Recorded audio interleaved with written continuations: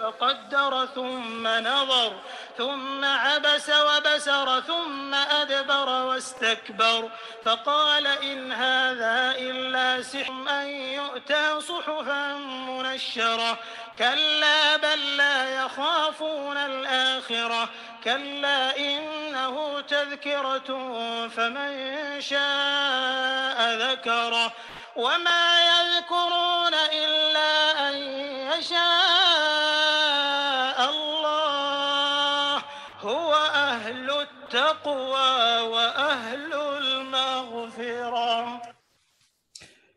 بسم الله الرحمن الرحيم.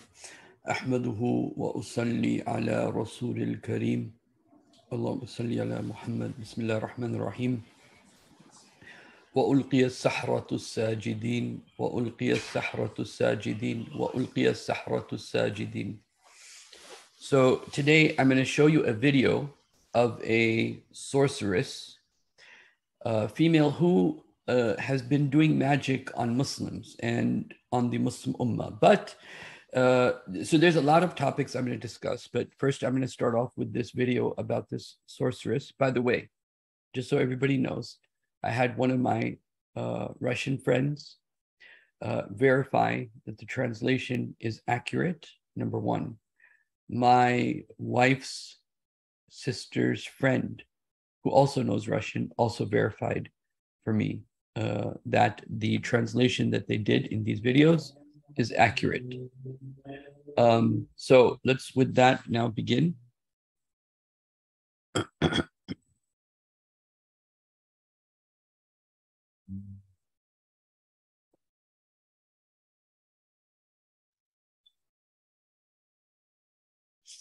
So this lady is going to start off talking about why.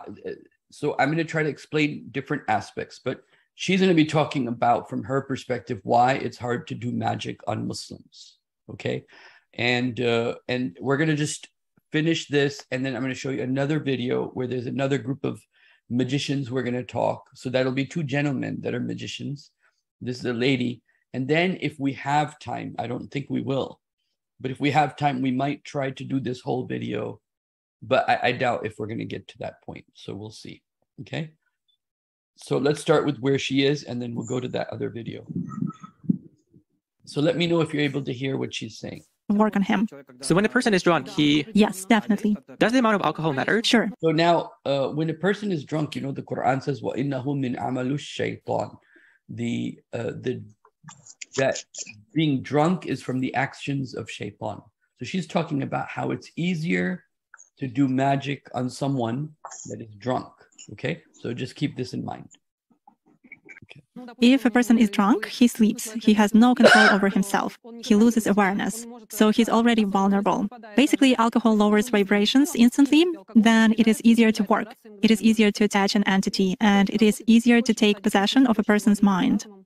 Does it mean that it's more difficult to influence a person if he keeps his thoughts in purity? Yes, absolutely. When faced with various religions, it is very difficult to influence Muslims. They are in a constant connection with the egregore. They do namaz every day and read prayers on a daily basis. They are constantly under some kind of a dome, so it is very difficult to influence them. When you start impacting a person, he begins to address in a prayer. Indeed, many of them are very different from those who come to church only when everything is bad in their life. They come to pray, and then for 5 years they forget about God, some canons, and so on. Muslims, as a rule, passionately believe and passionately give energy to their egregore, and this egregore protects them very well. That's why it is very difficult to work to make any kind of influence on a true Muslim believer.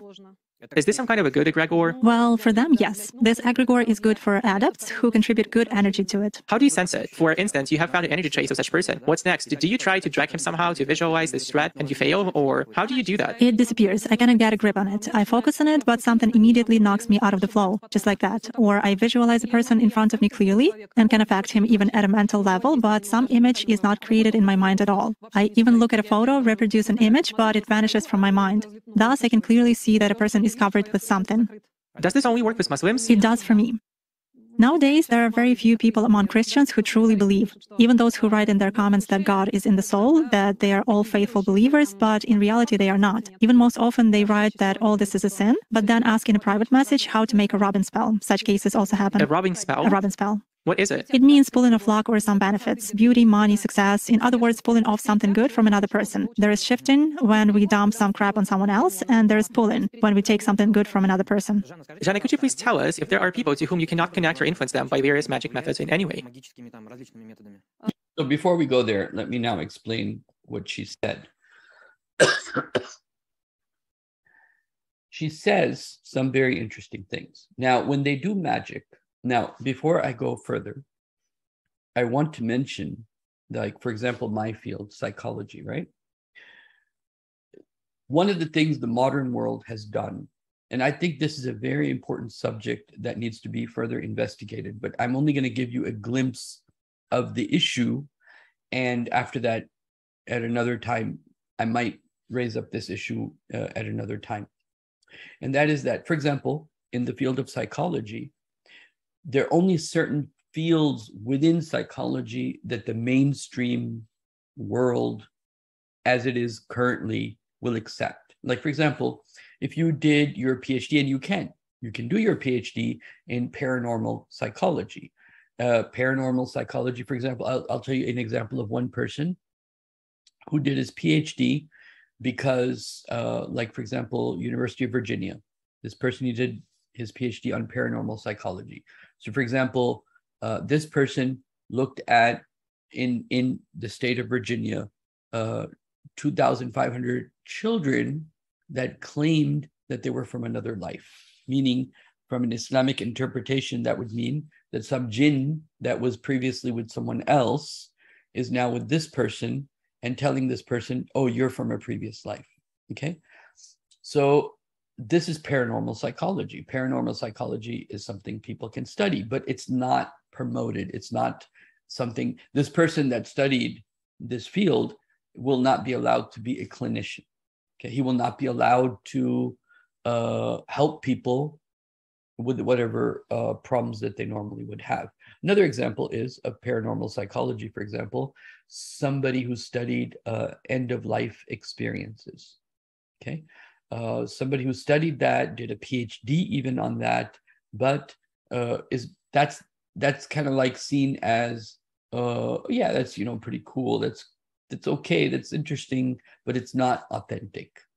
Okay, so they've done this in various fields, not just in psychology, but across the board, like in medicine, for example. This is, like I said, a field that needs to be studied. Which fields the West has allowed to promote, and which fields that, even though there is a strong academic tradition or a strong academic evidence for its usefulness, even though there is strong academic proof, or I wouldn't say academic, I'll say scholarly, even though there's strong scholarly proof that it has academic value, but the West doesn't accept it. Okay, what are those subjects? Well, there are many of those subjects, and that's a very important thing to look at. Well, now, so okay, I wanted to say that. Now, how that relates to magic and how that relates to different things is like this. Those subjects that take us to the understanding of jinns, whether it be, for example, in medicine, or whether it be in the field of psychology or any other field for that matter, those fields that give us a better understanding of God, of spirituality, of shaitan, of the occults, whatever you might want to call it, those fields are usually looked down upon, right? Even though the globalists will use them for their own purposes, but will not allow the mainstream world to benefit from those ideas. Okay, so now this lady that was saying that doing magic on Muslims is hard, why is she saying this? She's saying this because her jinns or her clients have told her to do so, and she's found it very difficult. And she feels, and what she's saying is that she sees an egregore, a dome around these Muslims that's protecting them. Okay, this is very similar to this verse of the Quran that I'll show you, and then we'll go back and look at this maybe in more detail after I show you this particular verse. So Allah subhanahu wa ta'ala says,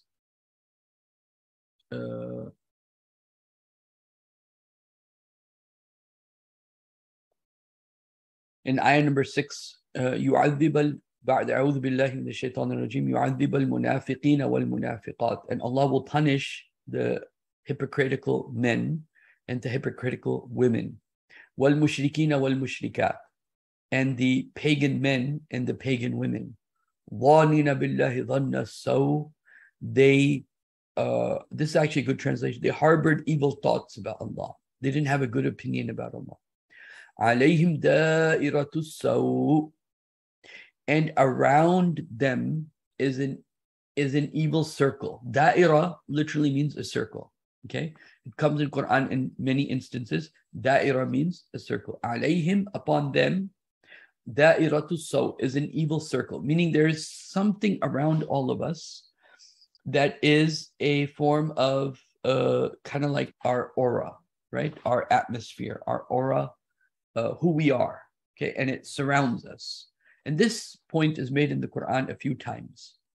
Now, this ayah is very interesting in that sense, that when a magician plans to do magic, let's say they see my picture, and by the way, you know where this sorceress is sitting? She's sitting in Ukraine, in Kyiv. Okay, this is where the many sorcerers of the world are, by the way. And this is important if you go into some of the other aspects of Ya'juj and Ma'juj and where they come from, the Khazari Empire, and Ukraine being the same area as the Khazari Empire.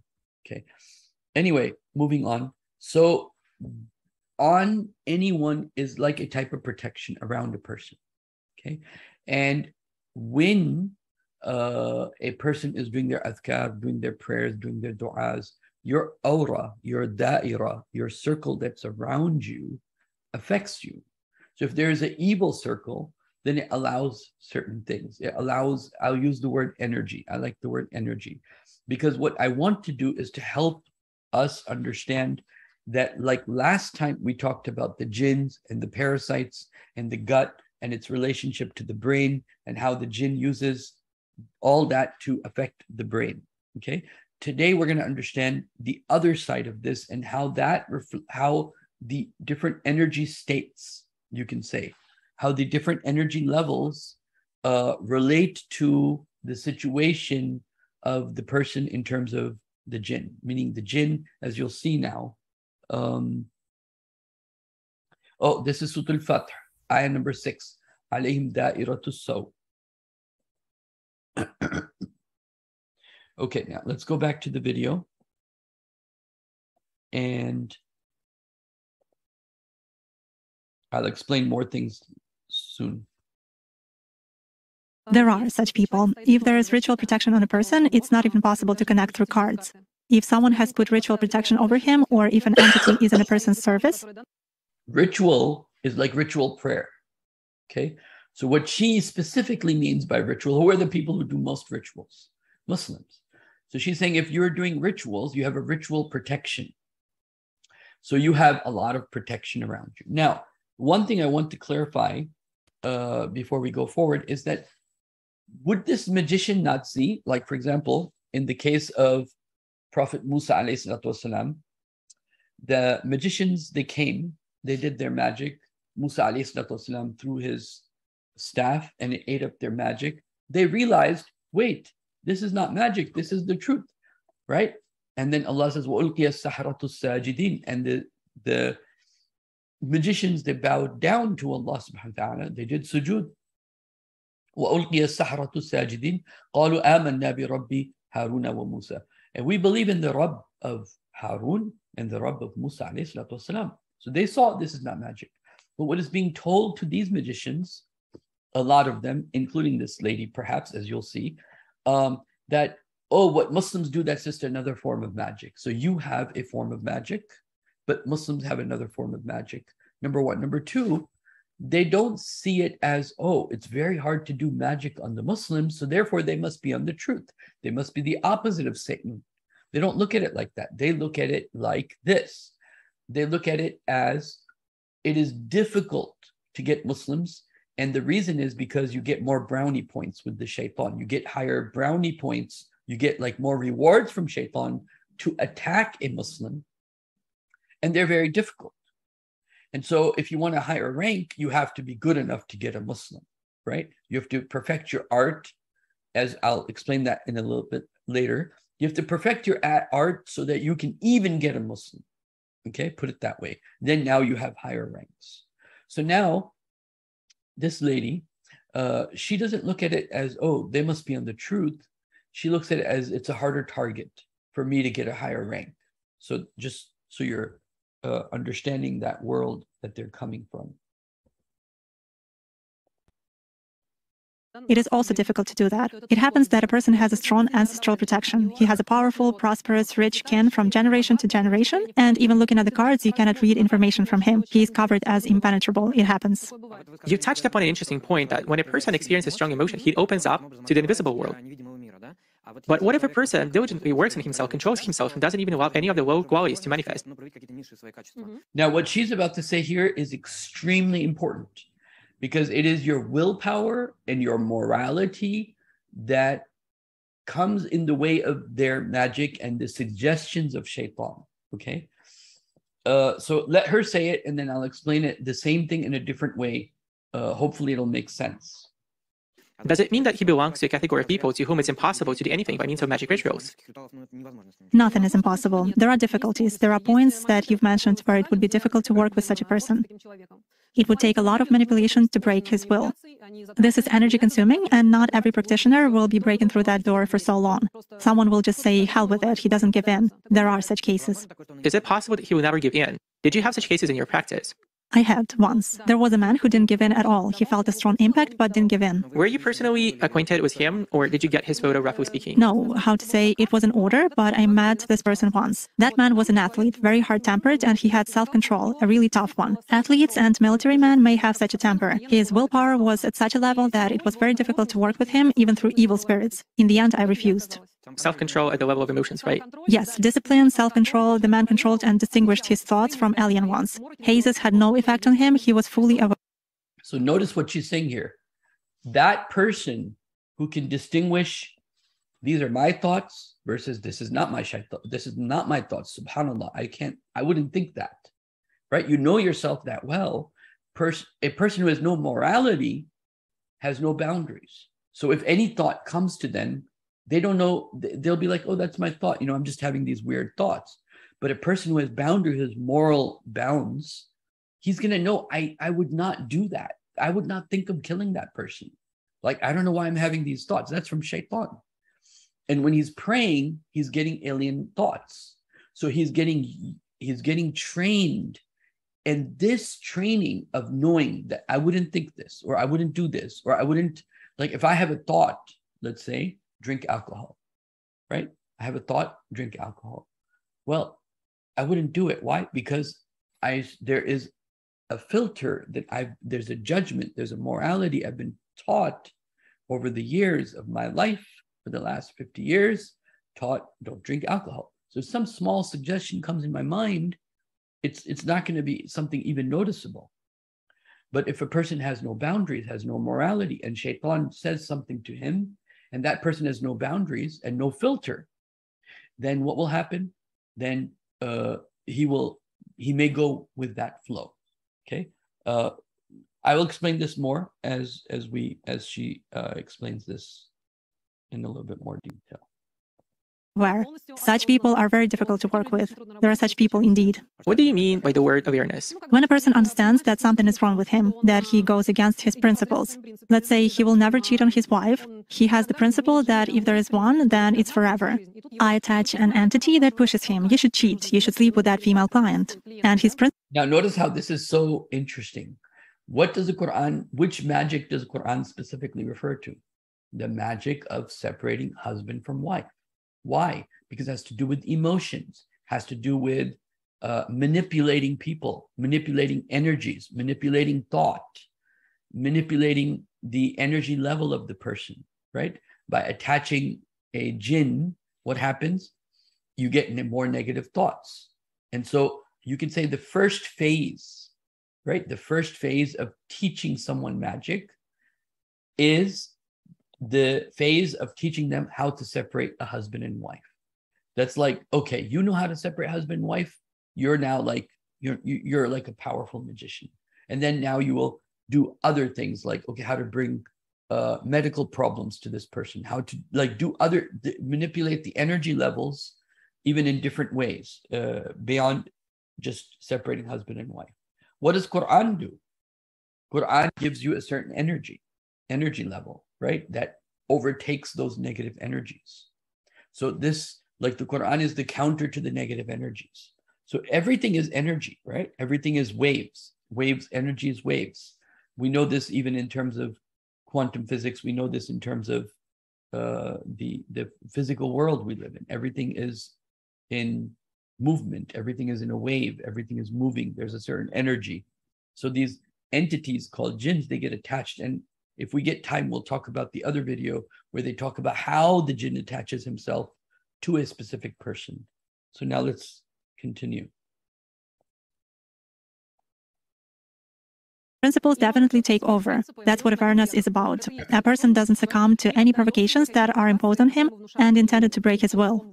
But if someone is already attached to him, can these principles not be of his own? That's exactly where awareness comes in. You realize, how come these principles not be mine my whole life? You mean, who am I, right? Right. I lived my whole life with this. Where do these thoughts come from? When a person begins to turn on such a protective element, he immediately weakens the effect of an entity or a haze. A protective element is a search for oneself, isn't it? Yes, it means to be on. You know, it's like hypnosis. When they begin to put us into hypnosis, but we catch this moment and start reciting a poem in our mind, for example, we thus immediately interrupt the state of induced hypnosis. The same is true when working with magic. When a person begins to realize that something is wrong with him, delve into himself, try to control his emotions and follow his principles. It is very difficult to work with him. Okay, so let me explain this way. So let's say you're watching TV, you're in a trance state, right? You're in the movie, you have lost awareness of yourself. It's a type of hypnosis, but we call it a trance state. So you're in a trance state, you see her moving, you're seeing a movie, you're enjoying the movie, but all of a sudden what happens? A dirty scene comes up. Because it goes against your principle, you automatically come back to your real self, your physical self, so you can press the remote control button to forward the scene, whatever it is, right? So what happens? When something goes against your principle, what happens? It takes you out of the hypnotic state. It takes you out of the trance state. Because why? There's a filter within us that kind of like wakes us up. So now a person who, there's some magic is being done on that person, what happens? He's having these thoughts, but he knows these thoughts go against his morality. So because they go against his morality, he actually is more aware of the fact that something is like these thoughts, they're not mine. A'udhu billah. Ma'azallah. I don't want these thoughts. But when these thoughts keep coming back, he's gonna be like, what's wrong with me? He's gonna start reading Quran, doing dua, doing salah, right? So you have to be aware of your awareness. Like, for example, obsessive OCD, obsessive compulsive disorder, is part of this, right? Shaitan's playing with the person, tells you, oh, your wudu, like very common scenario is your wudu is, maybe you didn't do your wudu right. So they go back into their wudu. And there's some people, they'll do their wudu up to like 20 times, 30 times, because Shaitan keeps playing with them to frustrate them, right? To make them weak, to change their energy levels. So this is what happens. So anyway, this lady was giving an example of a husband and a wife. Husband is being told, cheat on your wife. You'll see this. And the thought comes, cheat on your wife, but he would never think of cheating his wife. This is against Islam. So immediately that is deflected because of that awareness. Your thoughts, your mind is already deflecting that. And so the magic isn't working. What that jinn is trying to do to divide husband and wife isn't going to work. They're going to have to use other ways.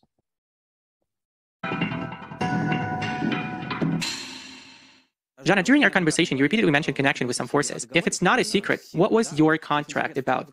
I mean, what do you pay with for possessing this power? This mustn't be disclosed. So magicians have a contract, right? They sell themselves, and this selling themselves, selling their soul, you can say, is what? Selling their souls is the contract. And the Quran mentions this specifically, right? In fact, just because we're here, I'll go ahead and show you specifically where Quran actually mentions this. This idea of selling your soul is not just something in a Hollywood movie, but is actually, you'll see this, it's mentioned in the Quran. Now, the contract is a two-way contract, right? Like, we'll give you this if you do this. But usually it's a lot more terrifying than that. If I had time, I would explain it. But let me just show you this verse of the Quran. I just want to talk about the last part of that. وَلَقَدْ عَلِمُوا لَمَنِ اشْتَرَاهُ مَا لَهُ فِي الْآخِرَةِ مِنْ خَلَاقٍ. And they knew, وَلَقَدْ عَلِمُوا, they were told, لَمَنِ اشْتَرَاهُ, whoever buys this, whoever makes a contract, right? Whoever deals with this magic, ishtara, yashtari literally means to buy, okay? وَلَقَدْ عَلِمُوا لَمَنِ اشْتَرَاهُ, and buying is a contract, right? So whoever buys this, and it's even a more appropriate word, the one in Quran, in contract, in a sense that a contract could be one way, meaning if I'll give you this, and it's one-way contract. But ishtara is two ways. I'll give you this if you give me this, right? So the contract that she's talking about is actually an ishtara. You could say it's something that you buy, one for the other. So Allah subhanahu wa ta'ala says, وَلَقَدْ عَلِمُوا لَمَنِ اشْتَرَاهُ, and they already knew that whoever purchased this, one for the other, exchanged this, مَا لَهُ فِي الْآخِرَةِ مِنْ خَلَاقٍ, he has no portion in the hereafter. وَلَبِعْسَ مَا شَرَوْا بِهِ أَنفُسَهُمْ. And what did they sell? What an evil thing is that they sold themselves for. What a miserable price they sold themselves for. وَلَوْ كَانُوا يَعْلَمُونَ, if they only did but know. So this is what we call the contract. But each magic you do has a contract. Each time a magician does a magic, each time a magician does magic, it's like he's putting his soul into that magic. And that magic then goes into that other person through the jinn, okay, or other means, but usually through the magic or through food or whatever. That magic goes into that other person. If you break the magic, you break the contract. If you break the contract, you destroy a piece of that person's soul, not in the sense of the ruh, but in the sense of the person. Okay, he's losing his fitrah, he's losing himself, and so he has no portion in the hereafter because he's put him in a position where he's going to completely lose all his humanity. That's one aspect of it. Okay, so this contract is a very important concept within the world of magic.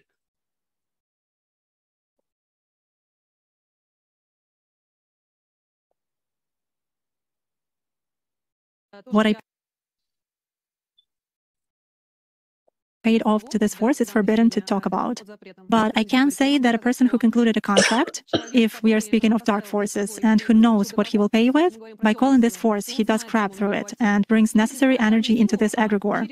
I mean, it's also an egregore, only it feeds on a different energy. The more crap I do, the more people I involve. You know, it's like bring a friend and you'll get a bonus. It works in this case. The more people renounce the cross because of me and turn away from the church, the more energy I bring into that egregore, the more it will give me. But in the end, yes, I will pay something. Yet while doing these evil deeds, I take money from people. They eventually leave with a result. I have their money, and this egregore gets a portion of crap from me, which I have done to somebody. That's the chain. Did you know that at the time of concluding the contract? Not exactly. But you stipulated in advance what would you pay with, didn't you? Well, let's say I was deceived. That is why I'll repeat again. When people unknowingly get into it, it always ends badly. And there is nothing you can do about that? Not anymore. I've already paid. So this is where she's wrong. Shaitan convinces a person that once you've sold yourself, you've sold your soul, that's it, that's the end. Your soul, your fate is sealed. What you need to tell the magician, like the magicians of Musa والسلام, is that no, you can just decide to leave. There's nothing they can do. You're a human being, right? But they convince these people and these magicians that, or you're stuck. That's the first point I wanted to make. The second point I wanted to make was that she talked about how she's stopping people from going to the churches. Why? Well, there are many reasons why Shaitan is doing this. But one of the reasons that she's stopping people from going to the church is because Christianity is what was used to attack all religions. And if you could make Christianity go down, that automatically makes all the religions go down. It's much harder to attack Islam directly, as she mentioned. So what the other option is for the middle level magicians like her that are not really high, is that they attack the average Christians from going to the church. So they bring down the global strength of the religious way of life. And they attack Muslims in other ways. Okay, so now just listen to what she's saying again, just that part.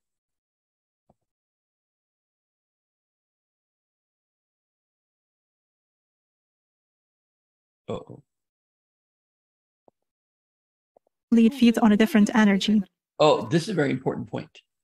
Shayateen feed off of your fears, out of your depression. They feed off of, like if you're saying bad things or good things, they're feeding off of your energy, basically, okay? They feed off of your energy.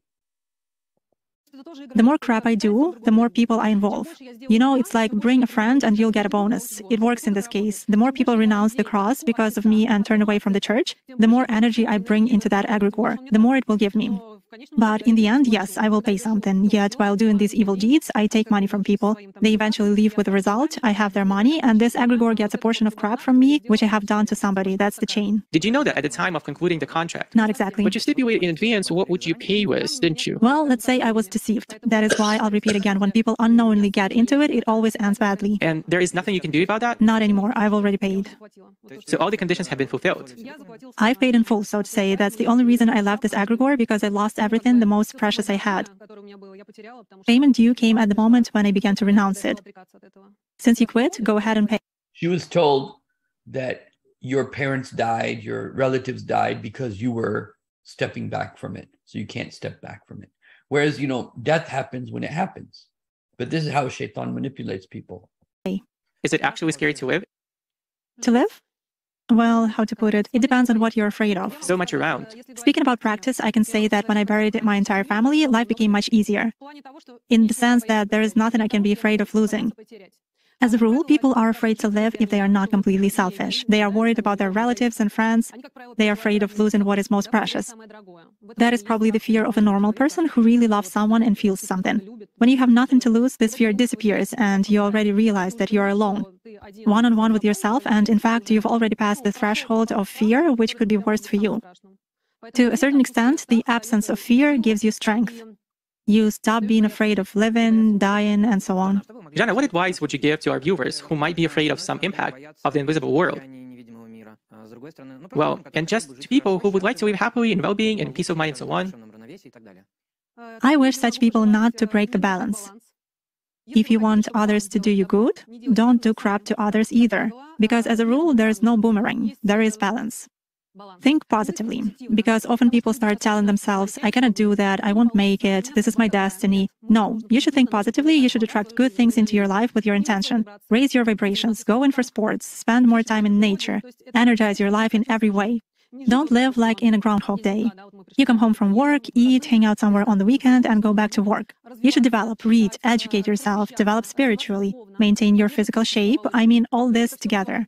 I can advise people to just take care of themselves, of their life, and bring only the best into it. Jana, thank you so much for coming to our studio. It's been a big pleasure talking to you. For me, it's also a great pleasure visiting you. I hope I answered some of the questions. Thank you. Now, one part where she mentioned something, let's see if I can get it again. It's very important, and I wanted to comment about it. I will let you listen to from here again, just a little bit, because I want to comment on something she said that's extremely important. This is the part where she starts talking about how it's hard to do magic on Muslims. Thoughts and purity. Yes, absolutely. When faced with various religions, it is very difficult to influence Muslims. They are in a constant connection with the egregore. They do namaz every day and read prayers on a daily basis. They are constantly under some kind of a dome, so it is very difficult to influence them. When you start impacting a person, he begins to address in a prayer. Indeed, many of them are very different from those who come to church only when everything is bad in their life. They come to pray, and then for 5 years they forget about God, some canons, and so on. Muslims, as a rule, passionately believe and passionately give energy to their egregore, and this egregore protects them very well. That's why it is very difficult to work to make any kind of influence on a true Muslim believer. Is this some kind of a good egregore? Well, for them, yes. This egregore is good for adepts who contribute good energy to it. How do you sense it? For instance, you have found an energy trace of such person. What's next? Do you try to drag him somehow to visualize this? What she was saying about addicts, what she meant is if somebody's an addict, let's say an alcohol, right? And then this person that's an alcoholic is all of a sudden spending time with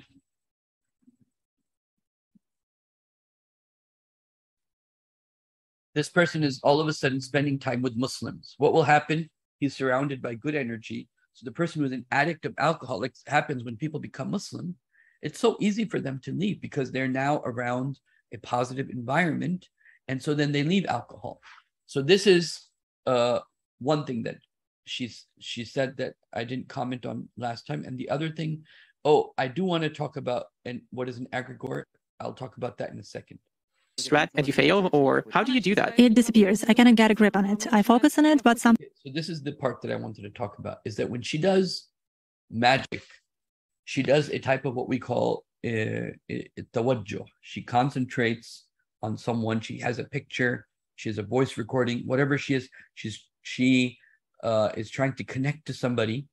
Okay, and when she's part of that but if somebody is pious or has protection, is reading Quran, is doing adhkar, when these people, let's say she's sitting in Ukraine trying to do magic on me, what will happen? As soon as she is focusing on me, there will be no image. It's like there's a protection around the person. You can't see the person. Okay. So for example, just as an example, like I've had jinns say to me several times, that I can't see you. I can't see you. I can't see. Where are you? Like, I can't see you. So the jinns will say things like that when there's a certain protection around a person. Okay. So now, yes, let me now share with you something a little bit different.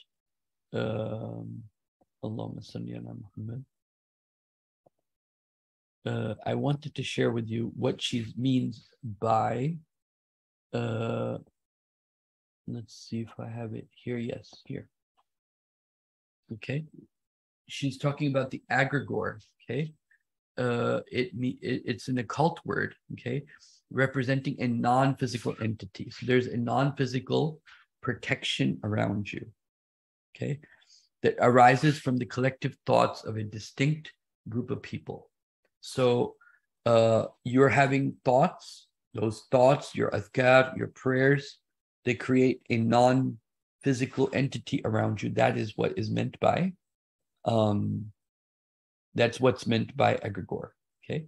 So a lot of times jinns will come near a certain person and there's some sort of, you can use the word egregore, or they have a protection from Allah subhanahu wa ta'ala. And what happens? The jinn begins to burn just by being near that person.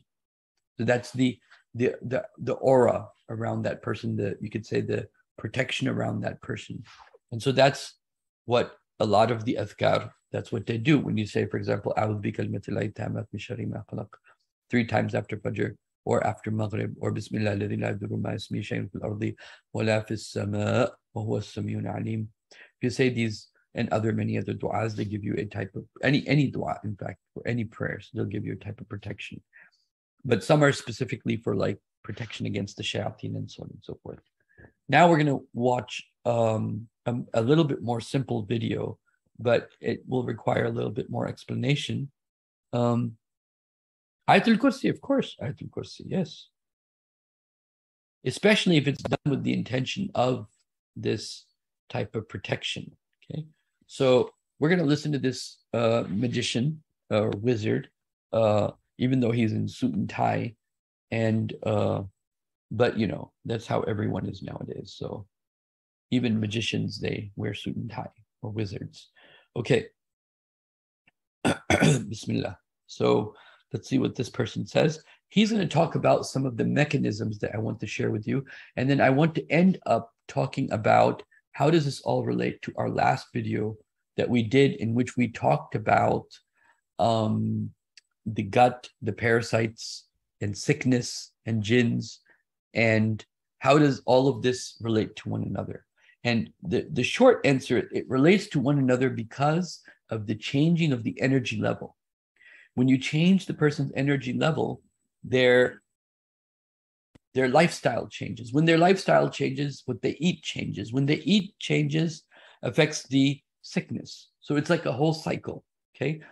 So the first thing that changes that they try to do is to change your thoughts from positive to negative. They change your mood, your energy level. Your energy level changes your lifestyle. Your lifestyle creates or attracts sickness. So this is kind of like how this relates to the last video. Okay, now let's listen to what this person is going to say.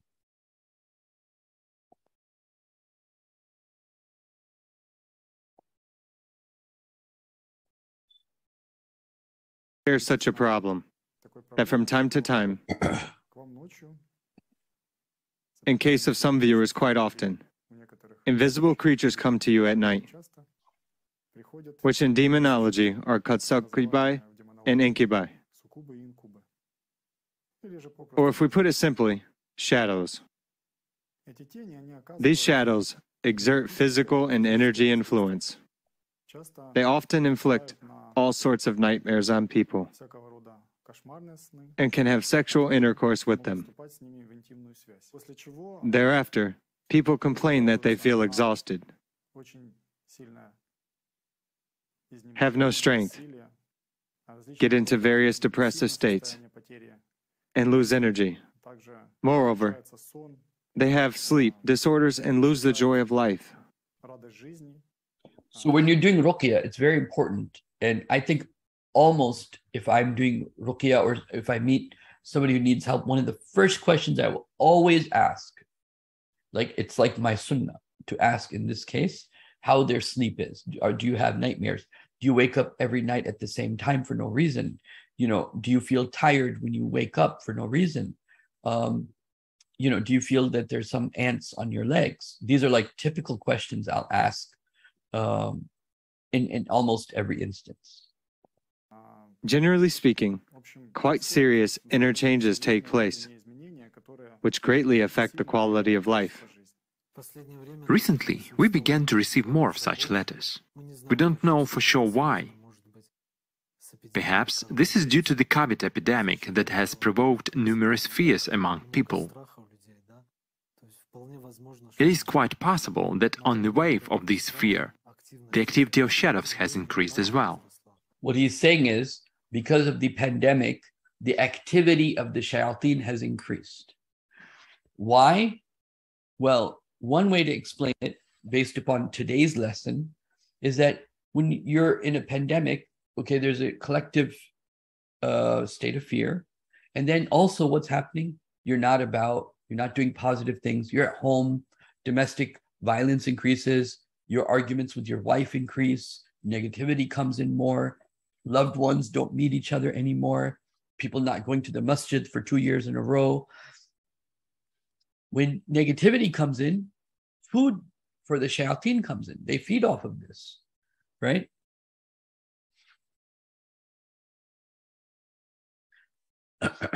Okay, so they feed off of this, and what happens? The activity of the shaitan increases. So, so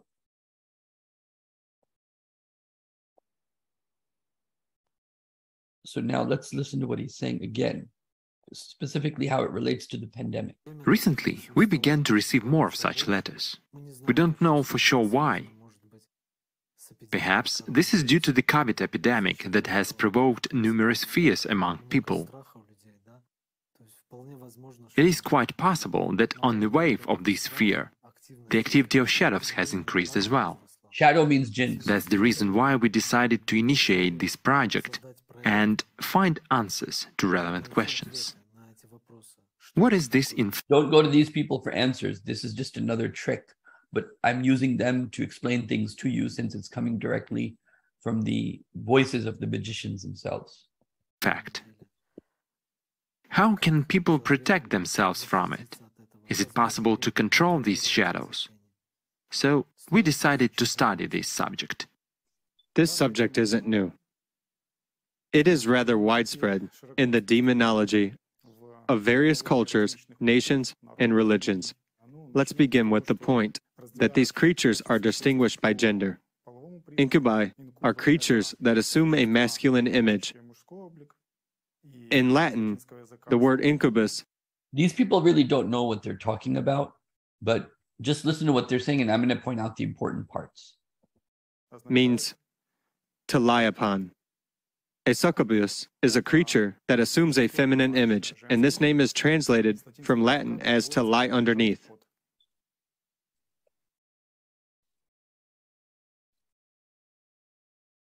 What are the characteristics of these creatures? As you know, sleep is one of the times where Shaitan attacks a human being because he's more vulnerable at that time. And he's in a dreamlike state, which they have more access to. And then he's going to make some very good points about this particular state of sleep. These creatures are characterized by the fact that they connect to a person's consciousness while he is falling asleep. That is, this is a very important point. Shaitan attaches himself to your consciousness at the moment you're about to sleep, just like we do our adhkar specifically for when we're about to sleep, right? So as you're about to go into sleep and you're remembering Allah, you're doing your adhkar, or you fall asleep doing your tasbihat, that's a good thing. There will be a protection around you, that he won't be able to attach himself to your consciousness. it is in the phase of drowsy. A person isn't awake anymore, but he isn't asleep either, and he hasn't yet fallen into deep sleep. Precisely during this period, these creatures have an opportunity to connect to a person's consciousness and impose certain illusions on him. These illusions may be of various kinds depending, let's say, on the psychological state of a person. As a rule, these creatures influence two basic instincts of the animal nature of a human: fear of body death and sexual fantasy or desire.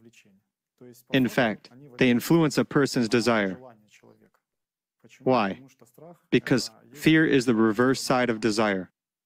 Fear is, well, with sexual desires, everything is clear. I want, I'm interested in something. But when fear arises in a person, the desire is opposite. I don't want, meaning I don't want something to happen.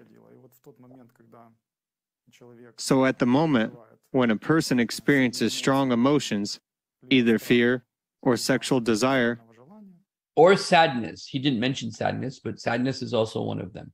Fear, sadness, sexual desire could be one. Anger could be another one.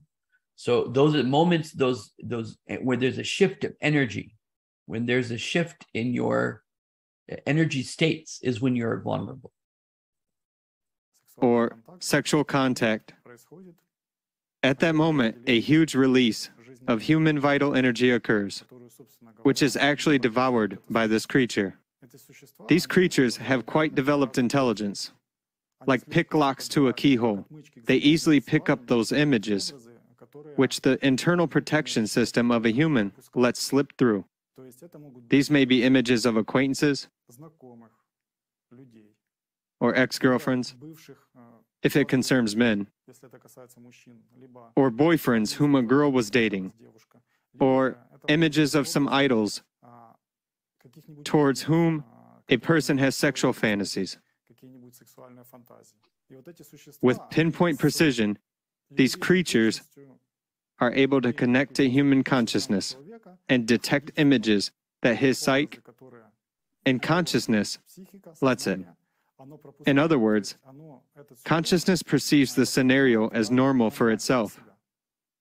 Interestingly, the works of medieval scientists, as well as eyewitness reports, and your letters prove this, describe situations when people can often have sexual intercourse with images that are quite unnatural. They note that in their usual normal state, Meaning, what he's saying is, when the shaitan takes a person, attaches himself to a person's consciousness, let's say they're going to sleep, then a certain image comes to you, and if you have intimacy, that image that's you're having intimacy with could be something very ugly, right? Something that you wouldn't even think about, like I would want to have intimacy with. So that's what he's talking about. they wouldn't want to have sexual intercourse with them. Moreover, they would be scared even to look at them. However, demons in the Middle Ages, they were called sleep demons, and are able to skillfully build a reality, even a certain surrealism, which is unnatural for normal logic. Yet, in dreams, it all seems natural and normal. Thus, they bypass the defense mechanism of a human and connect to him. As a result of such a connection, Meaning, when you're awake, you have your morality, you have your filters that we were talking about earlier. Like if you have a thought, cheat on your wife, you'll be like, no, I never cheat on my wife, right? But a lot of those filters are not really functioning in their normal way when you're asleep. And so if shaitan attaches it, let's say somebody went to sleep, right? So this is very normal. This is not about magic. This is just about a normal interaction with shaitan. You're going to sleep. You're really tired. You didn't say your adhkar. Now you went to sleep. As you're going to sleep, when you're in that drowsy state, when you're not really asleep yet, but you're not completely awake yet, in that drowsy state, shaitan attaches himself to you. Now you went to sleep. Now shaitan can play with your mind because he's part of your consciousness. So now, and so they will come to your mind to change your energy level, right? To create fear, to create anxiety, to mess you up so that when you wake up, you're not feeling energetic, you're not feeling normal, right? So first they try to do insomnia. If insomnia doesn't work, then at least when they're going to sleep, we'll change their energy around so that when they wake up, they're not, they might be a little bit more on the edge, so on and so forth. Okay, so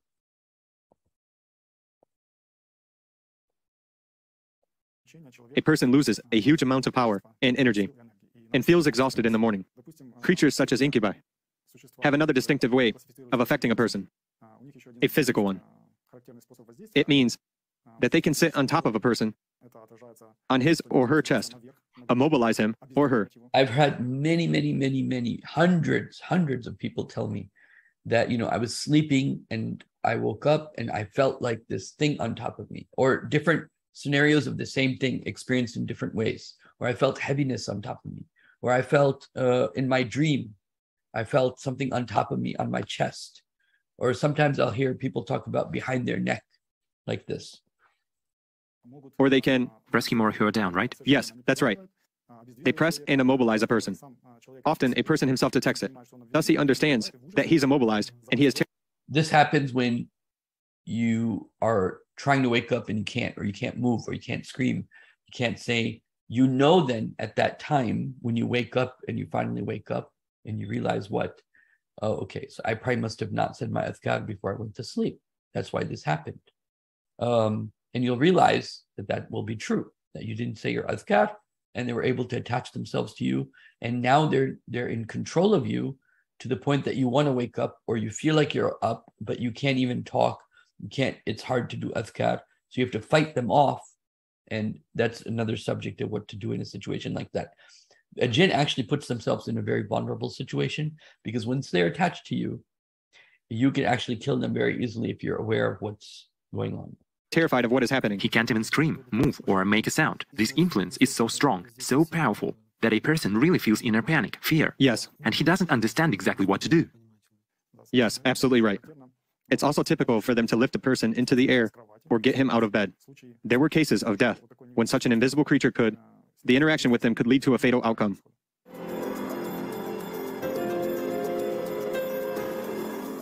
These creatures can generally be called shadows.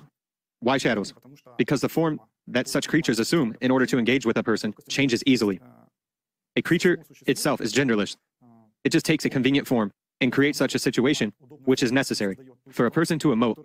If we put it simply, again, the two main emotions through which they work, as we have already mentioned today, are the fear of body death and a strong sexual desire. They arrange everything in order to take away vital energy from a person. Regarding the fact that demons have only one goal, to eat. Also, let's add that they are able to kill a person. They are able to take a person's life. But that's what they do very rarely.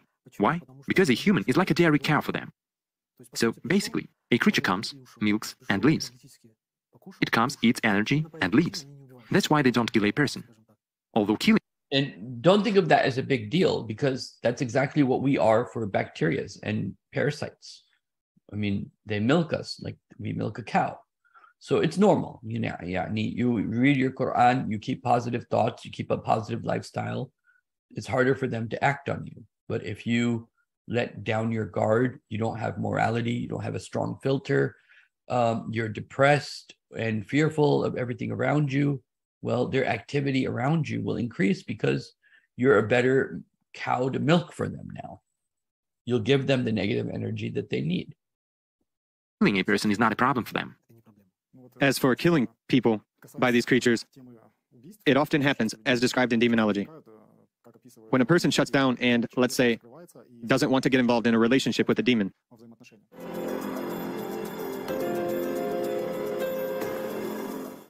regarding historical facts and what has been happening for thousands of years, this topic has existed for thousands of years. When we studied it, we were surprised that the attitude to such an unnatural love in society was different at different times. Religions have always talked about the danger of this phenomenon. But from the moment when spiritual, moral, and ethical values deteriorated in society, as in the era of Hellenism and the height of the Roman Empire, when there was a flourishing cult of the body, there was a significant number of poets and composers who praised the so-called incubi and succubi in their works. This demonic love, right? Yes, absolutely right. They praised it in such a way that it's all very beautiful. Great. It's the most beautiful love that can be. But if we look at it from the perspective of modern sociology, we can say that in ancient times, as well as today, the Overton windows have been used. I mean, what is unacceptable, which has an extremely negative assessment in society. What all religions talk about, such demonic relations, bring one's soul down to hell. People of art, on the contrary, gave positive color. This naturally had an extremely negative impact on society itself.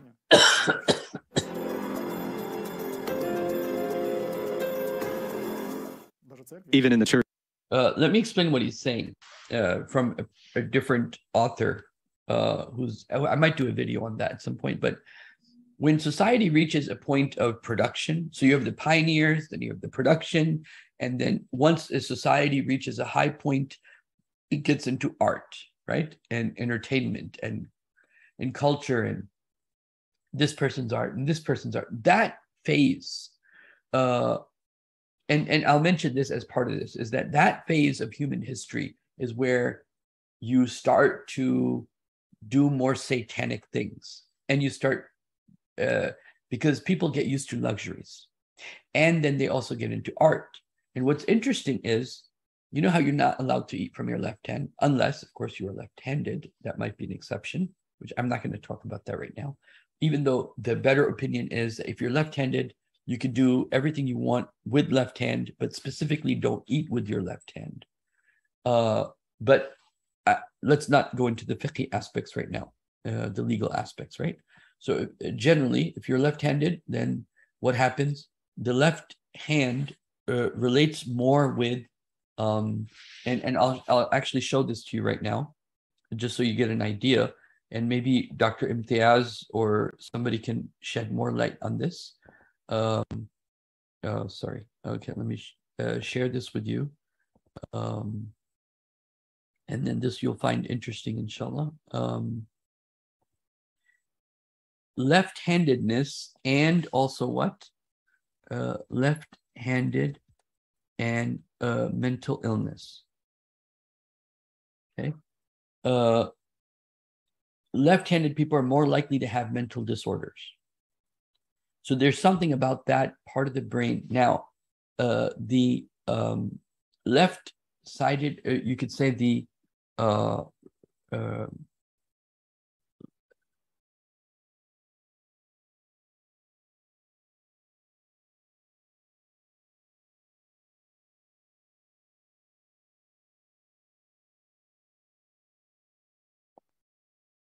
okay. The effect of right brain, left brain on art. What I'm trying to say here is that let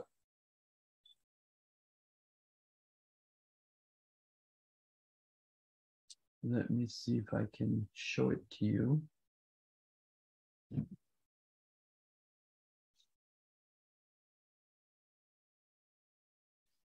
Maybe I'll leave it for now.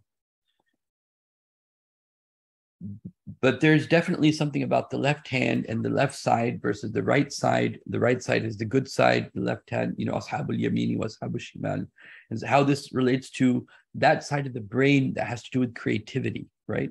That side of the brain that has to do with art, that side of the brain that has to do with music is more prone to shaitan's suggestions than the other side, okay?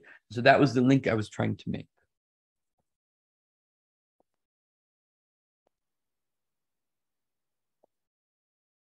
Church, many monks said in confessions that they cohabited with such creatures and couldn't get rid of it themselves.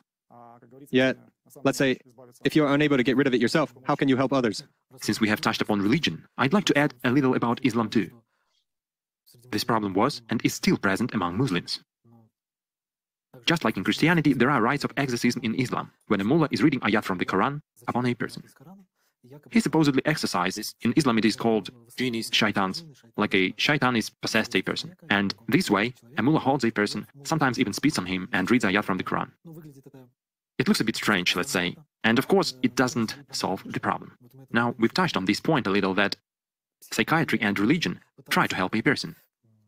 But at the same time, there is no real help. Thus, people have been alone with this problem and still are. The most interesting thing is that, as it was written before, and eyewitnesses say it now, it's very easy to call it up. It's very easy. It's enough to wish for it, and you get a response at once. But it is very difficult to get rid of it. Yes, and it's a huge problem because, again, according to the descriptions of theologians and people who could talk openly about it, people were suffering for years and decades, trying to get rid of those manifestations.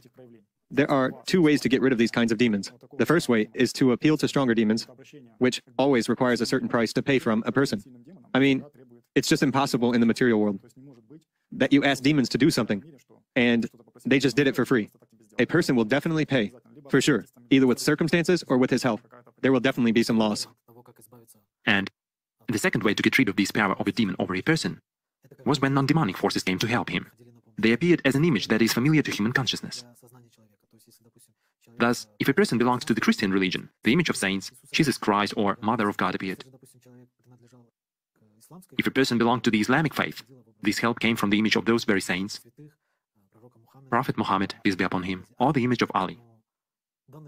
This, by the way, everything he said about the Quran doesn't work, but these other images of other saints' works, this is all a sham. And I think everybody here that's listening to this would already know that, but I'm saying that just in case that's not clear.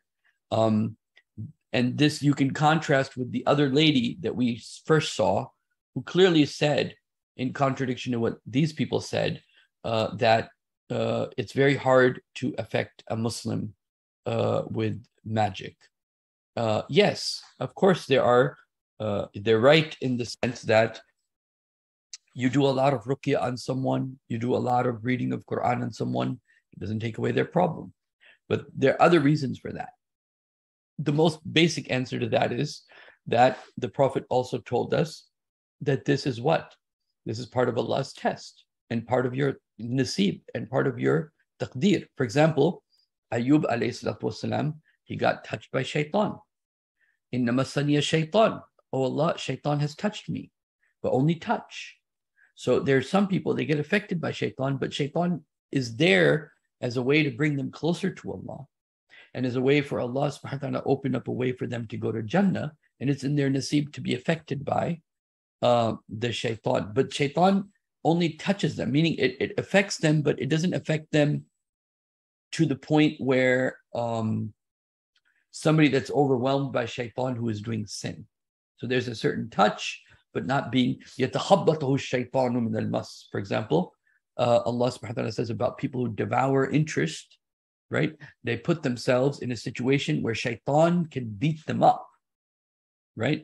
And so that, again, interest brings in negative energy. One of the ways it brings in negative energy is, you have to pay debt after month for years and years. That brings a certain stress to certain people, and that opens up all that negativity for a person to be affected by the world of shaitan. But everything he just said right now is just a hogwash. It's a baloney. It's a sham. It has no...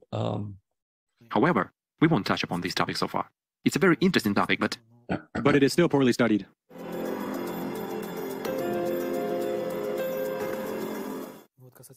Regarding the point that there is nothing good in all that, in this regard, I'd like to tell a story that I read on the forum. By the way, there are many forums on this topic, where people share how demons, incubi, succubi, appeared in their lives and how they actually live with all these. Of course, among these stories, there are obviously fictional, but nonetheless, true ones are also found. You read and understand that this is really the experience of a specific person. I want to briefly tell one of such stories. So I'm not going to go into his stories right now, and I think we've done enough of this for now. Okay. So what's the main lesson that we get out from today's conversation? And then after that, we'll take maybe one or two questions. And the main lesson is that when you are doing your adhkar, when you're doing your salah, when you're doing your reading of Quran, when you're doing these things, it creates a protection around you. How shaitan attaches himself to a person, especially during sleep. How does shaitan manipulate people? By changing energy levels, by bringing negative thoughts, leading to negative lifestyles, leading to sickness, right? Negative thoughts lead to bad marriage. And so negative thoughts, if the wife has negative thoughts, the husband has negative thoughts, they'll be fighting with each other because they'll be assuming negative things. Instead of looking at the positive, they'll be looking at the negative.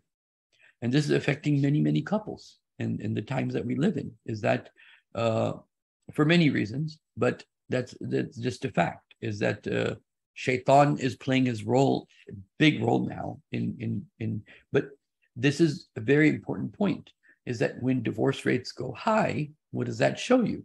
That shows negative energy is high, which shows shaitan's activity is high, right? So all these things relate to one another.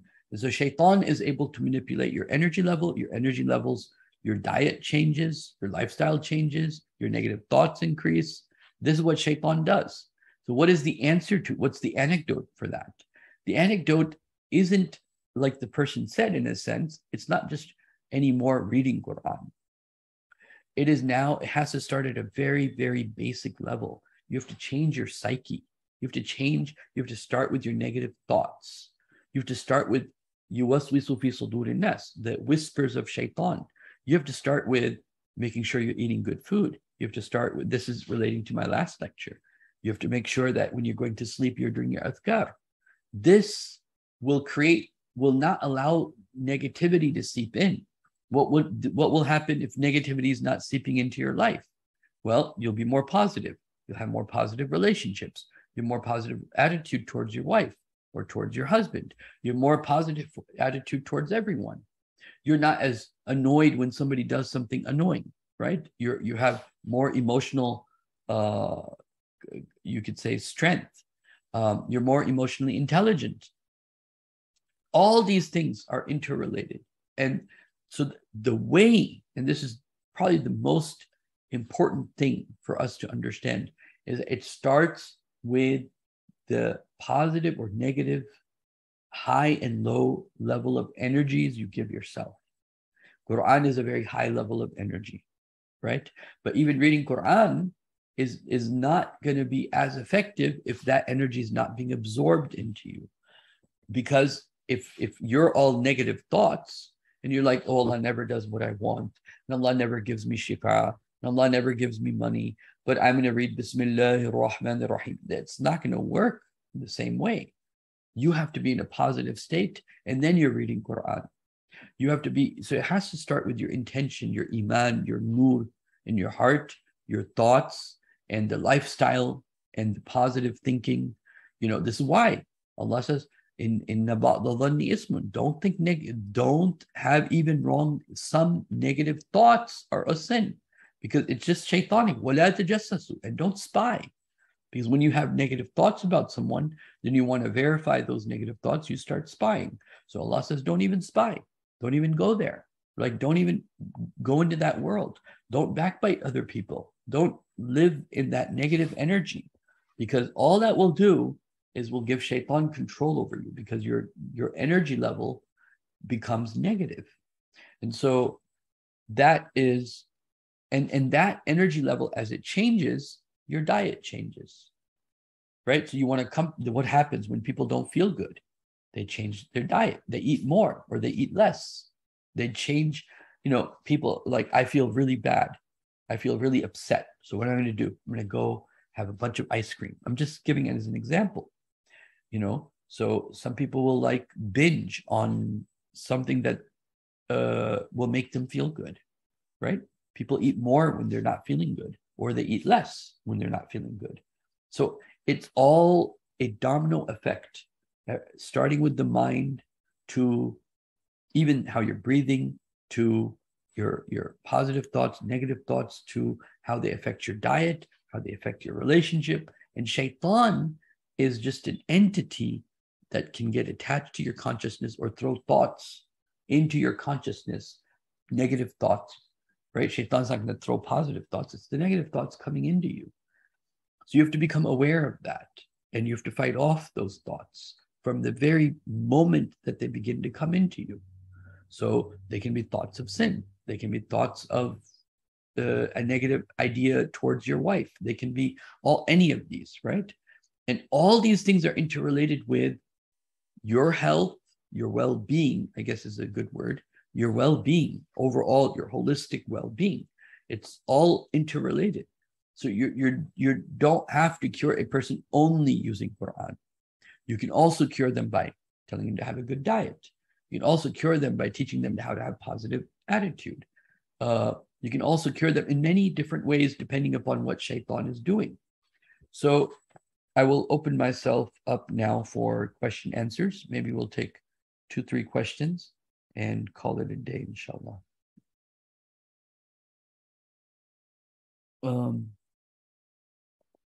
Let me see.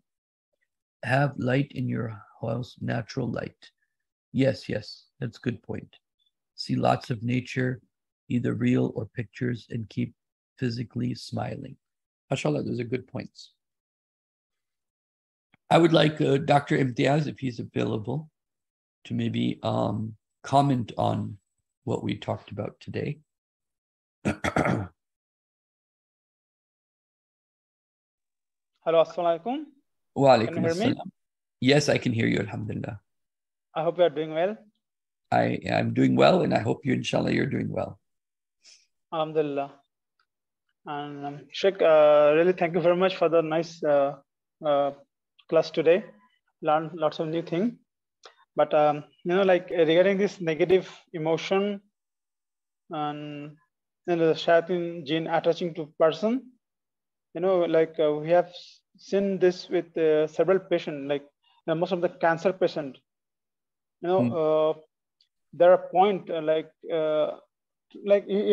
are under treatment, and they come to a point where they doesn't get cured anymore. Like the treatment doesn't work at all. So from that point, they are advised to relieve themselves of any kind of emotion, negative emotion. That's what I believe, because since cancer is a gene possession, I believe, we believe that when you let go of this negative emotion, you stop feeding the gene, and maybe that's why they leave you and go. That's why they leave the patients and go, and they start healing themselves. This is what I have seen. So you're saying that cancer patients, a lot of times they are thrown into a lot of negative thoughts, and they have to work. Yes. And that will Definitely. be less. Yes, yes. So A cancer patient cannot be a cancer patient until and unless they have negative thoughts. They 100% they must have done something seriously bad in their life. Some negative thought is there, negativity is there in their life. So you have to get rid of that negativity. Then you will be able to cure or heal yourself. There's no chance. Because there are scientists. They have already done research from lots of European, German scientists. Their website also they have named this as emotional freedom techniques. Actually, I think there are certain verses in Quran also. I can't remember that, but these things are helpful. Yeah, of course. That's okay. That makes sense. Anything else you want to add, Dr. Imtiaz?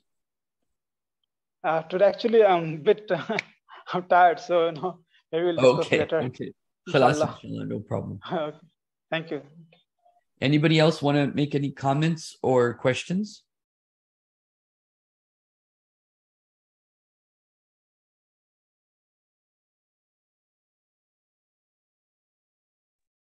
Sheikh, assalamu alaikum wa rahmatullah. Wa alaikum assalam wa rahmatullah. Yeah, one of the things that I found interesting, I just wondered if this is one of the things that deals with it or not, is, Allah subhanahu wa ta'ala, He says, Allah loves those who pray on time. And going back to their things about the energy, and I don't know if it's real or not, but I wondered if that was a connection between there's more energy when you pray on time, then does the energy decrease? Is that an option, or is it just Yeah, nothing? I mean, from the moment you start doing wudu, your energy levels will increase. From the moment you start, doing wudu and doing your wudu properly, and if it's a male walking to the masjid, or if you start praying, it will definitely increase your positivity. And let's say, even if you're, because Allah says He loves those who pray on time, and I thought that was interesting. The connection. Maybe there's a one definite connection with praying on time is that there's a sense of self-control. When you because human beings like to feel that they're in control. One of the things that happens with, for example, cigarettes, is a person wants to let go of cigarettes but can't, right? And that at a very deep level affects us, and it brings in a certain negative attitude even regarding ourselves. There's a certain blame and shame that comes with not being able to let go of something that is addictive, like smoking. When you are able to do something like praying on time, it gives you a sense of accomplishment. It gives you a sense of control. And so that brings in certain positivity. And there may be many other aspects, but specifically from the perspective of energy, one of the aspects of praying on time is that it gives you an internal sense of control, right? And of course, if the person is praying and then they're stressed, then they're doing dua, and then that affects that.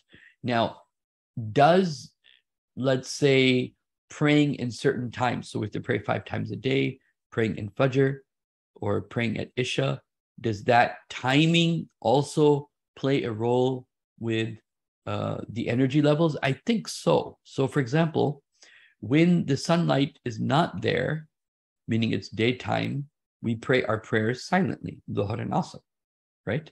When there's some darkness, we pray our prayers more loudly, at least for the men. And so it seems like that there's something to the night and the day and the type of recitation, and all of that, of course, then relates to the level of energy needed at that time.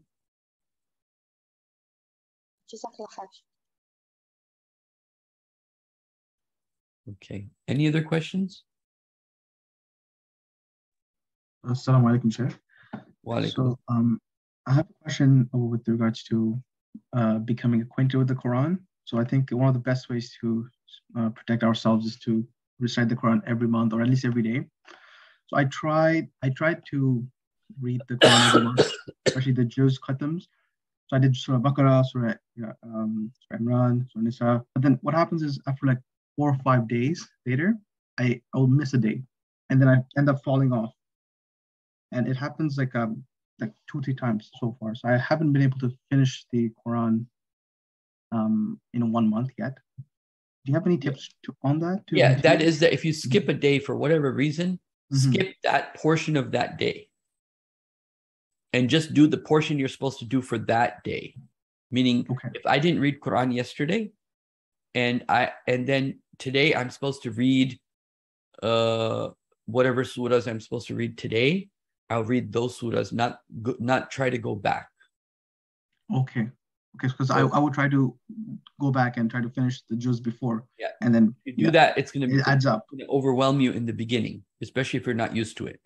So what you should do is, on day 1 to day 29, the surahs, and if you follow Sheikh Imran Hussein's the Quran and the Moon procedure, that makes the reading of the Quran throughout the month very easy, because the reading of Quran is only long one day, which is Fatiha and Baqarah.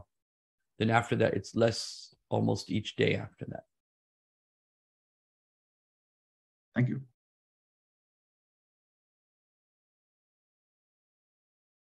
Any other questions?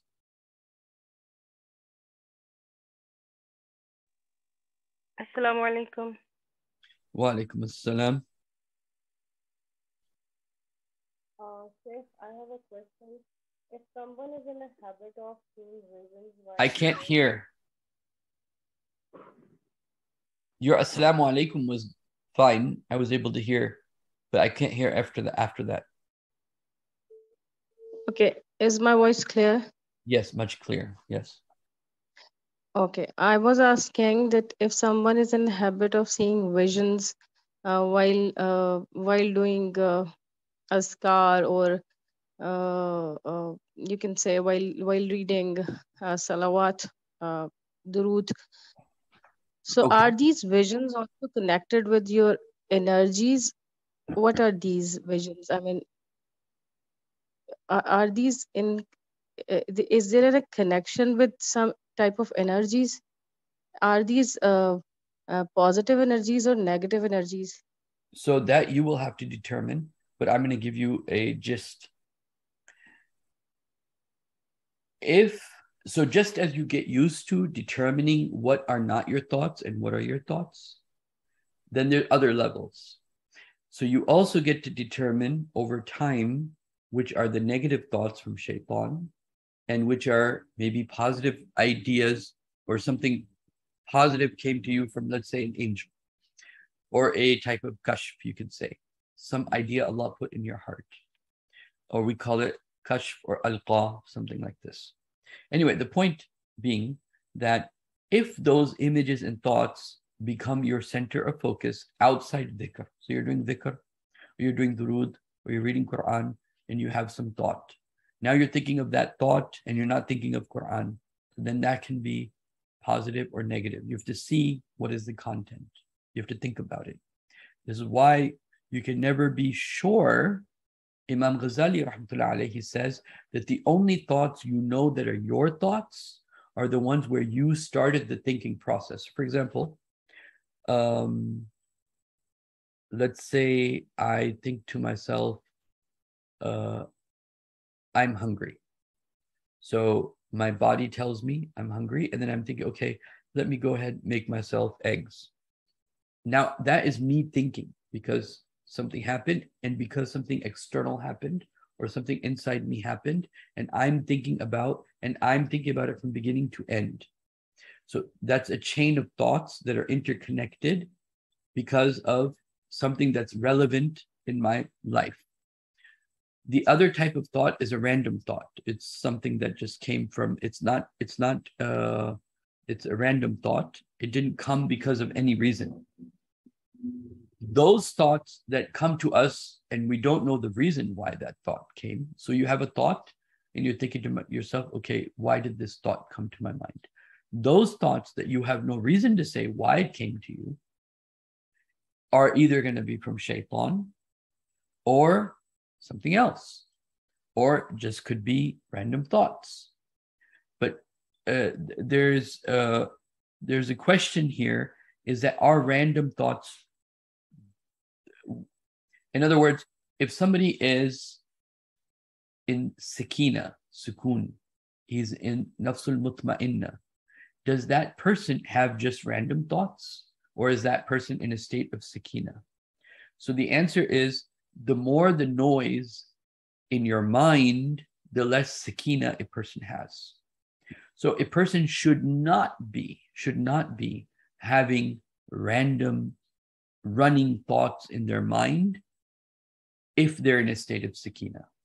Okay, so random thoughts are either going to be from shaitan, or sometimes they can be sometimes it could be a good thing. And most of the time it'll be a bad thing. So you have to determine, are these thoughts helping you focus more on dhikr or less? Number one. Number two, is the content good or bad? Meaning you're doing dhikr and you're getting an idea, oh, that person's gonna hurt you. Or you're thinking, you're doing dhikr and you have a thought, something negative will happen. That could be shaitan tricking a person, okay?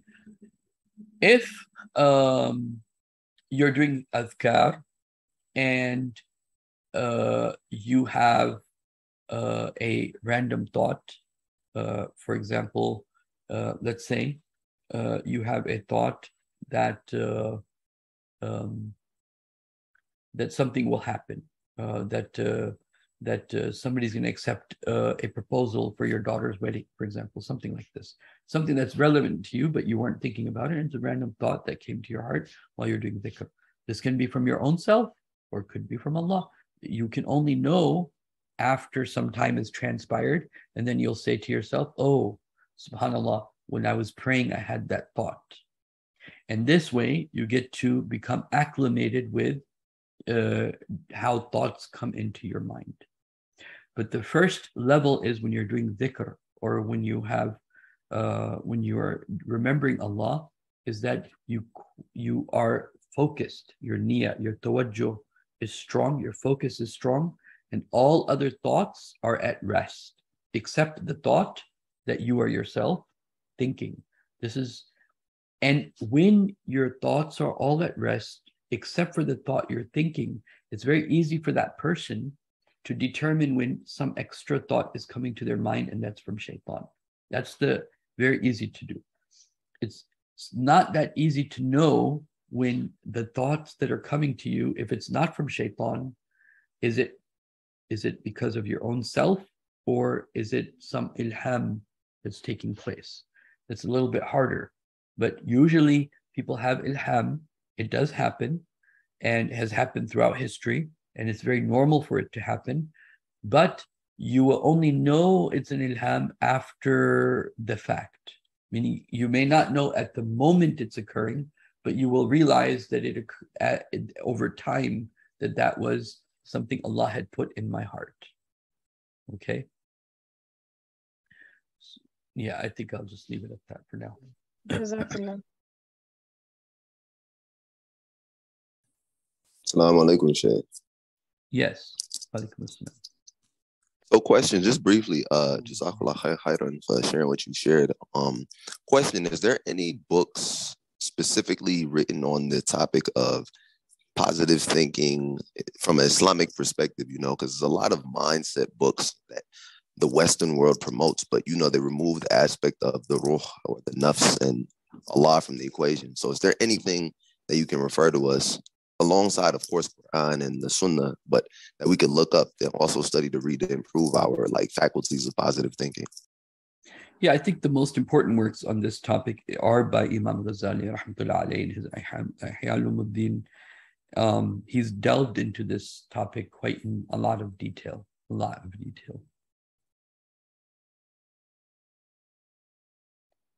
So that's my answer. Okay, shukran. Thank you, Sheikh.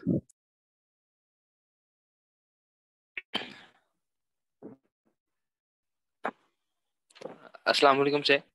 Wa alaikum assalam wa rahmatullah. Sheikh, you mentioned in video on like there is a positive energy surrounding us if we do namaz, Quran. Is there any relationship between this and the two angels guarding us? Actually, that's a very good question. So, just as shaitan brings in a negative energy, the angels, who really we should be surrounded by, you see, for us, the world we need to deal with as such is not the world of the jinns and shaitan. I mean, that's like a defensive position we have. But the world that we want to attract and the beings that we want to bring around us are the angels. We were your friends. The angels say this.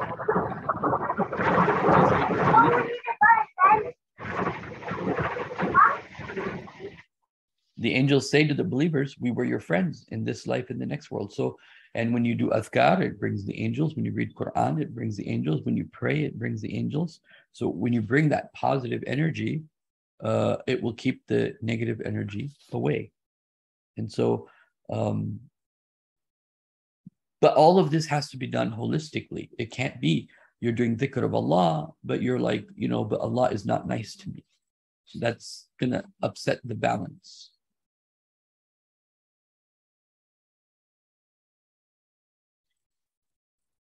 And then, what fragrances cause positivity, what foods create positivity, what environments, what people, what suhbah, who you sit with, who are your friends that create positivity, what type of work space, work environment creates positivity. How do you bring positivity into your car, for example, for as much as that can be. These are all questions people have to, this is why you need to live your life from, one easy way to explain it is from one sunnah to the next sunnah. You're in the house, you're following the sunnahs. You go to the car, you're following the sunnahs. You go into the masjid, you're following the sunnahs. You go into the bathroom, you're following the sunnahs. So your whole life is on the sunnah of the Prophet. It will help create a positive environment for you.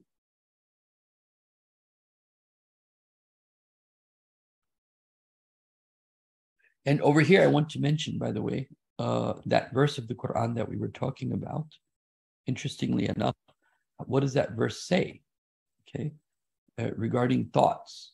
Okay, what the verse mentions, وَانِينَ بِاللَّهِ ظَنَّ السَّوْءِ. They had an evil thought in their hearts about Allah. So when you have a grudge against Allah, how do you have a grudge against Allah?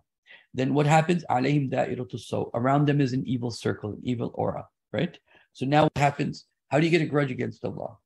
Basically, the way a person feels grudge towards Allah is my needs were not met. What I wanted didn't happen. My expectations didn't happen. Why is this happening to me? Why did you do this to me?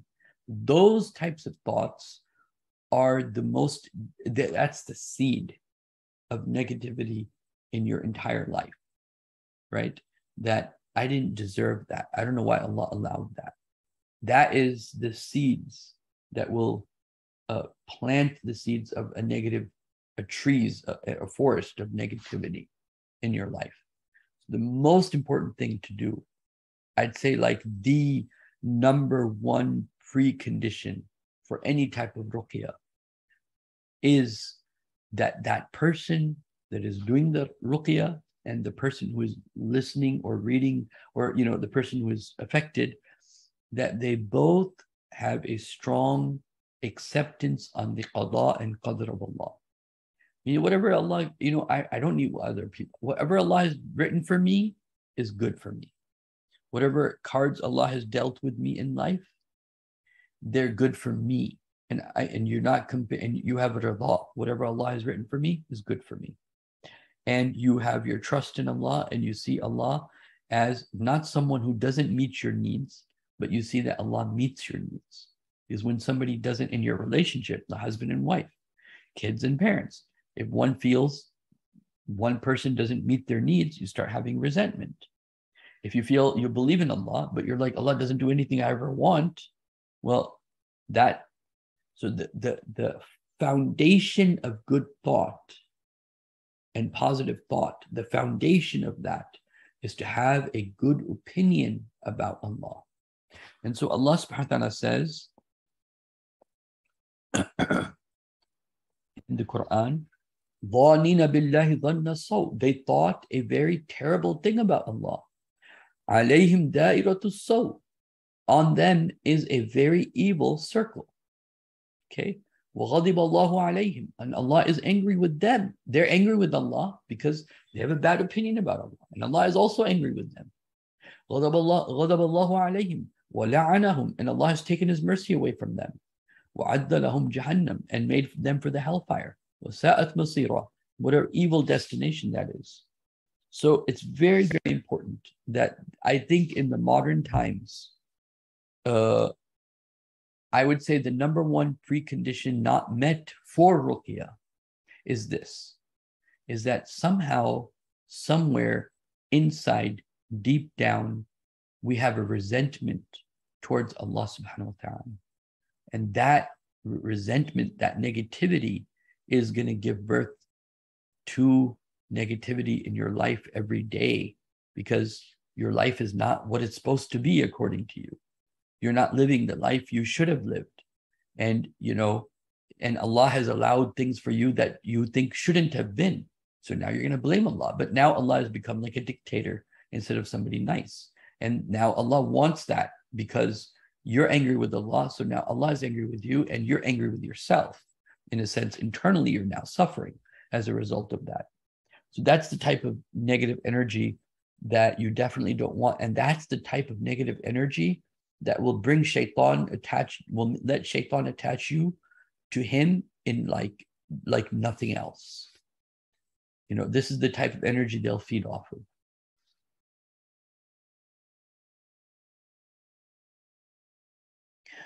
Okay, inshallah. Yes, so anyone not thinking positively about Allah, this is what shukr is. What is shukr? Shukr is to have shukr, to think positively about Allah. And what's interesting about shukr and studies in gratitude is that when you have shukr, when you have gratitude, you're thinking in the moment, right? Alhamdulillah for the food, for example. You're thinking in the moment. You're not fearful of the future. You're not thinking of some victimization or something bad that happened to you in the past. When you're thinking shukr, you're thinking positively, and you're also in the moment. You're not outside the moment. You're at the moment. You're living the moment.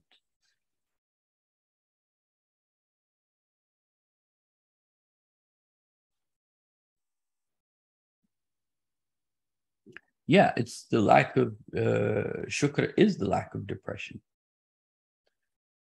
Okay, inshallah, I will end here. أقول قولي هذا أستغفر الله لي ولكم ولسائر المسلمين والمسلمات. I hope you all were able to appreciate what this, especially the sorceress, said about Islam and Muslims. And I hope this will be of benefit to you, inshallah. Okay, assalamu alaikum.